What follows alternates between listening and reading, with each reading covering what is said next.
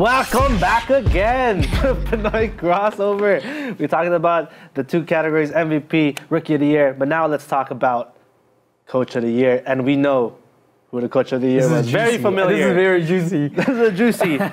Dwayne Casey. All right, let's get it to Reese. Dwayne Casey. First of all, I'm not really a Raptors fan, but Same. he was a good coach for them. Like, how long was he coaching them for? 3 or 4 years. 3 or 4 years. Yeah, he was a good coach for them. I don't know about firing him because if you really think about it, Kyle Lowry and DeMar DeRozan did not step up. I was saying that. It was a 4-0 sweep, and you're really blaming the coach when you guys are the ones playing on the floor, getting your minutes. So I think Dwayne Casey should not have been fired. And again, like this guy said, it was a business move, and you wouldn't really take your stars out, but you'd point the finger at the coach. Yeah, you have to point the finger. So Coach of the Year, I think he deserved it. Yeah, Dwayne Casey, but obviously Brad Stevens is just another. He's just a genius. So. Okay, we'll give it to Dwayne Casey. If he didn't get Coach of the Year, I think it would have been the saddest year for him. Because, honestly, get a franchise year, not get a Coach of the Year. So I feel, I'm not saying it's an emotional thing, but it's good that he got it because he needed it. And he's now in a new team. So it kind of gives him more motivation to prove that, I am the Coach. I deserve this. Yeah, I deserve it. So it gives him a story and a platform. Yeah. So I do agree with the Coach of the Year. About the firing, I'll still stick with it. Raptors had to do something to show to the public. Because they can't. What they can do with, trade Lowry, DeRozan, it's easier to take to kind of use him as an scapegoat coach. Yeah. And I agree too. Same thing, Yeah, it's just a matter of, Mike D'Antoni too, I give him credit.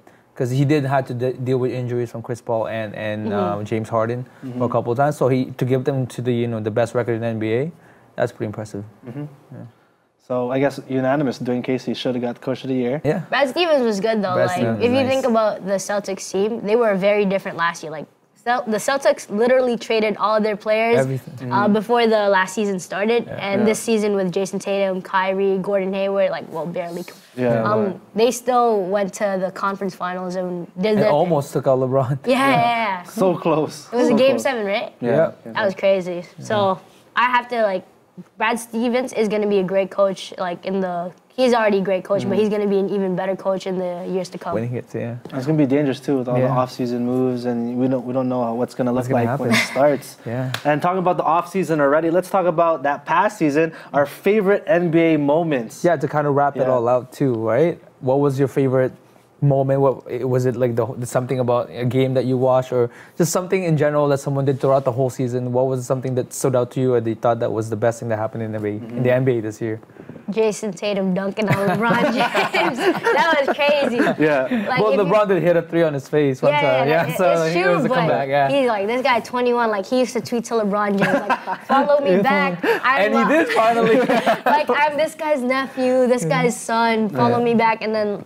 5 years later, he dunks on him. Yeah. So what better statement? Now you gotta follow me back. You're my son now, really. That's a good story. That's a good story. It is. What was your favorite? Yeah, I guess you can go first. For me, it's the Warriors winning, but it didn't feel the same as how it felt last year. It was a sweep. It was a sweep. It felt too easy for. But I did like a lot of the things that happened in the Sixers this year. I think it was just fun to watch them play this year because I've never really watched them because they just always injured.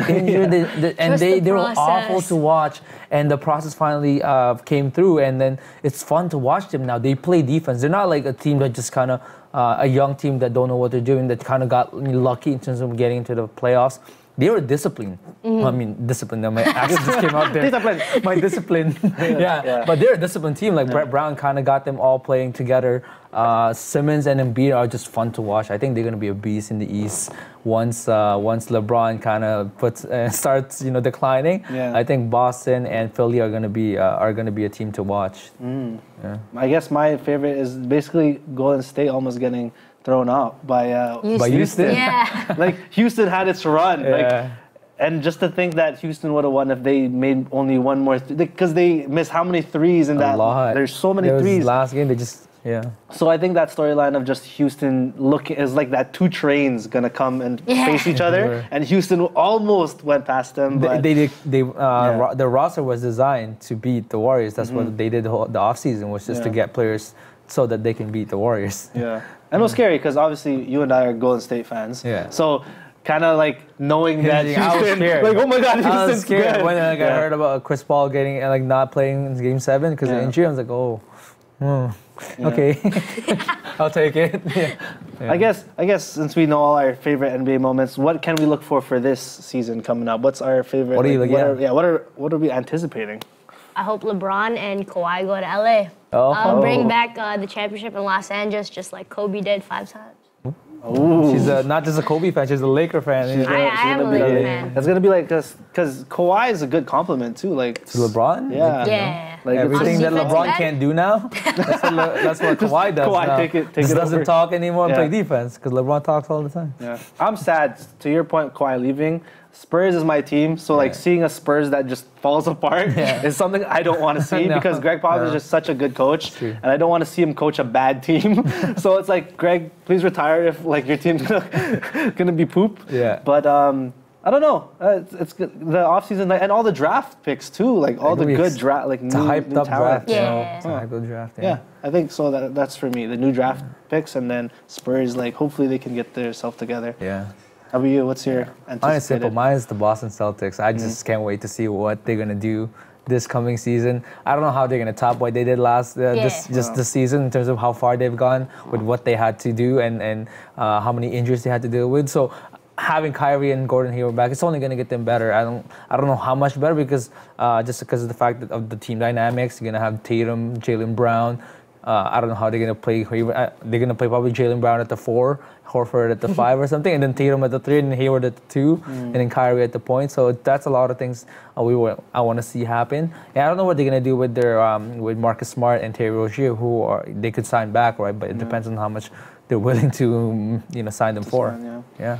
All right. Well, hey, that went by quick. The show's over. Let's give some shout-outs. Arish, thank you for coming once again. You. Oh, you're going to give me some daps. Okay. There's some daps going.